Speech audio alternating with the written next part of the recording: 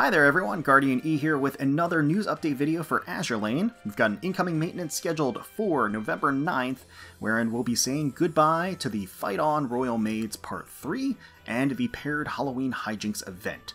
So we'll cover what we currently know about the upcoming update, as well as some upcoming figure news, and then wrap up the current event with some daily pulls and reward redemptions. I will just briefly remind you that if you do enjoy the content that we put out, including Azur Lane videos, and you would like to support the channel, please consider subscribing, leaving a like down below, leaving a comment. Really does help us out. And with that, let's get into things. So as Halloween Hijinks leaves, we will be getting a rerun of the Inverted Orthant event, featuring the SR Peter Strasser, Prinz Heinrich, and U-37. The first two here are banner only. The submarine will be available as a map drop and in the event shop, so do not pull for her specifically, since she has that abysmal 0.5% rate, since you can get her guaranteed. Now, on the Elite front, you've got Nuremberg, you've got Wesser, Z24, and Z28 all coming back. The first two are going to be available in the banner at the standard 2.5% rate up. Z24 is a point accumulation reward only, and Z28 will presumably be a reward for the Summer Food Festival minigame. I think that's probably going to be coming back alongside the Inverted Orthant as well. Now, notable equipment map drops include the quad homing torpedoes, 203 SK, turret, and the gold sub G7E homing torps. Each of them drop on different maps, so pay attention to which one you're grinding if you do want to get more blueprints for each of those. Now, with the light rerun structure, I do anticipate the event will last for 1 week, 7 days, and we will get around like 25 to 30 free pull tickets for the rate up banner. I would strongly recommend to not blow through all of those tickets immediately. Use them on your daily pulls each day, splurge at the very end, a few days close to the end of the event if you're missing anyone. Bear in mind, we do have that Atelier Ryza collab coming sometime this year. We've got one final UR scheduled by the end of the year, so there is stuff incoming that could warrant saving some cubes.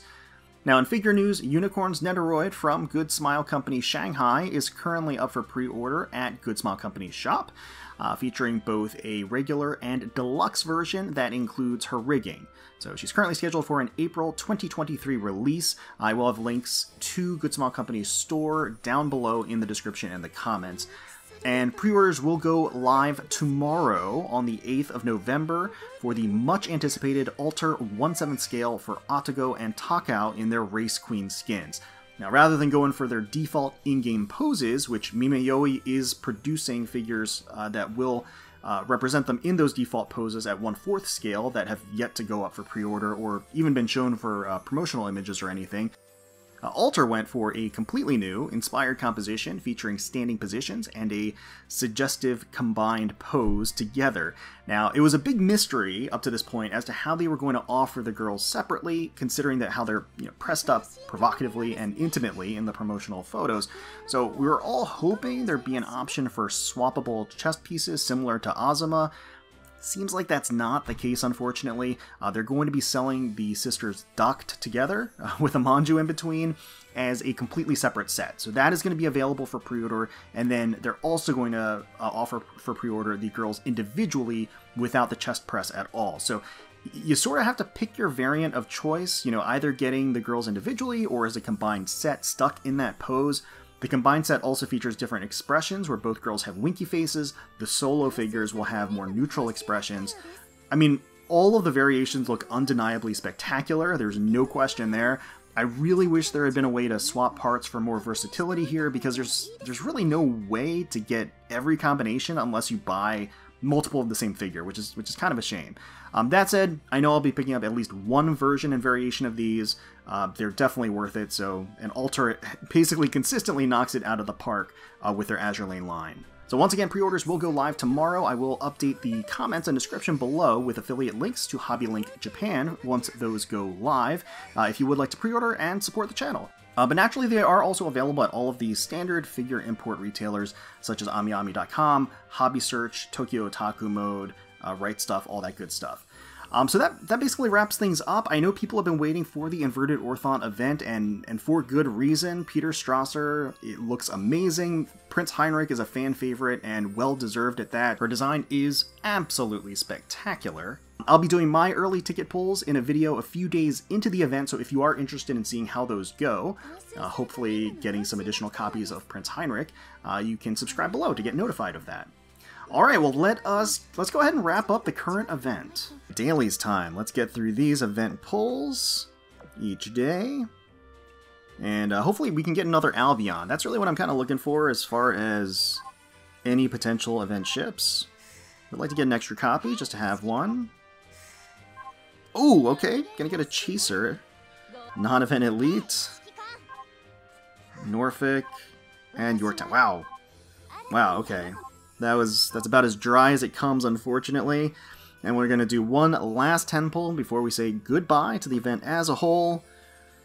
Use our quick finishers and see what we get. I honestly can't expect too much considering how amazing the pulls were on day 1, but we are gonna get another Albion.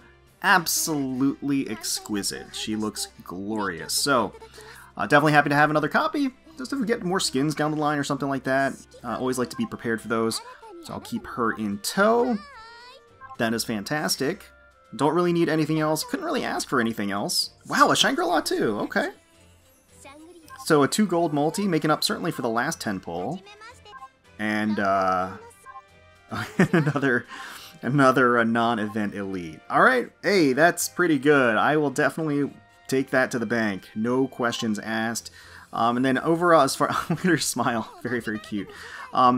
So in terms of the overall event, we've been grinding. Unfortunately, I've been really, really busy the past week or so I'm really behind on my grinding, but I did get most of the rewards. I think we're probably going to, you know, at this point, we're just missing the last 3. I would like the blueprints. That's really kind of what I need most. Actually, I may as well just collect all here. Or keep collecting all, I guess. Yeah, so you can get some Sea Furies during this event. I mean, it's not critical. I would say it's not like a super critical farming event in general. Sea Furies are just, I mean, they're nice to have, I guess.